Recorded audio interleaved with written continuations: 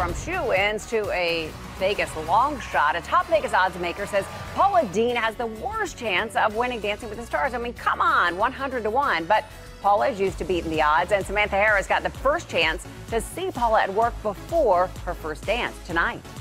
And slow, slow, quick, slow. Oh, we're going to have a full conversation on that floor while we're smiling. Oh, yes. Son, yes. Are we talking look through left, the teeth? look left, look left. Look left. Chest up. Look left. They're calling themselves Team Buttercup. Their secret weapon? Ventriloquism.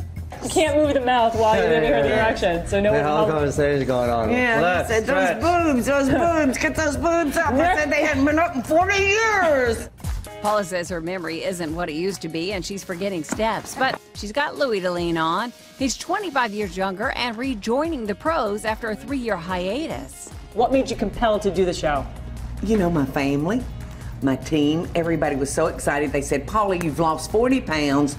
You can do this, Mama. You know, these costumes can tend to get a little bit skimpy, so how skimpy Oh, no, will you let? not Grandma's, No. honey. Grandma's keeping Not covered up? Grandma's. Okay, all right, and what... We don't want to make people sick, Samantha, the first hardly. night. You have to walk down those stairs. Is there an elevator?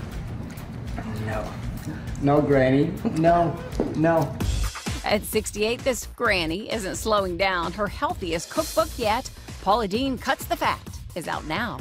That's The great. peanut butter pie in the cookbook, I could eat it, and I would never know. I would never know. So why haven't I had a piece of that? Yeah. Because you won't let me quit dancing long enough to go into the kitchen.